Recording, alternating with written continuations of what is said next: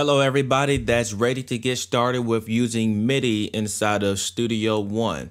So this video is going to cover how to set up your Midi interface or Midi device into Studio One to be able to play the virtual instruments, add Midi input, and so forth. So this is going to be a basic overview, setting it up, playing it, and looking at the editor for some basic functions, quantizing and such. All right, so let's get started. In order to set up your Midi interface, you will need to visit the Devices panel inside of your Preferences. So let's access that. We're going to click Preferences. We're going to hit External Devices. As you see, I have absolutely no Midi inside or coming into Studio One. So what we're going to do is we're going to click Add. In Add, you may have a preset for your instrument, as I do. So I'm going to choose the Akai, and I'm going to choose the MPK49. So there are some presets in here where there may be a first, second, and third generation. A lot of the time, they're still using the same settings. So I have a Akai MPK49 here, and so they have a preset already set for me. It's going to ask me to receive from, as long as the driver is installed, device is connected, you should see the input into here. So as you see, my Akai MPK49 shows up at the bottom. If you do not see any inputs, the first thing you want to check is if your Midi device needs a driver. Once that is installed, you should see it pop up here.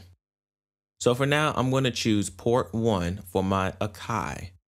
Normally, when you're dealing with Midi interfaces, there isn't a purpose of sending the Midi back out to the device unless you have specific reasoning, such as sending it to an external instrument like a synthesizer.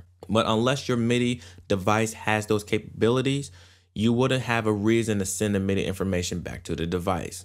So for me, using the Akai MPK, I'm going to set this to none. Then I'm going to click OK. Now, for those who do not have a preset here, fear not.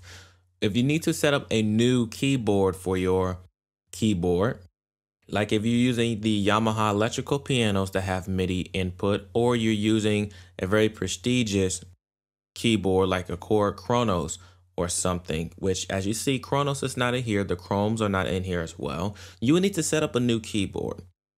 So the first thing they ask you to do is give the name to your keyboard. And this is for your recordings specifically. So manufacturer, you'll write Akai. Today's pro audio hardware and software can give you excellent results if you know how to use it properly.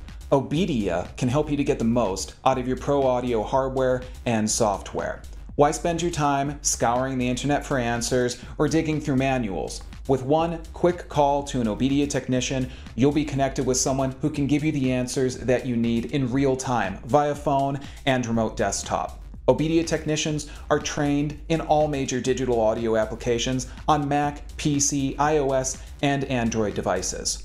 Obedia member subscriptions are cost-effective, give you great member benefits, and Obedia is here 7 days a week to help you get the most out of your digital audio hardware and software. No matter what your level of expertise, Obedia can help you to stay focused and productive and get your music back on track. Start taming your technology today with Obedia.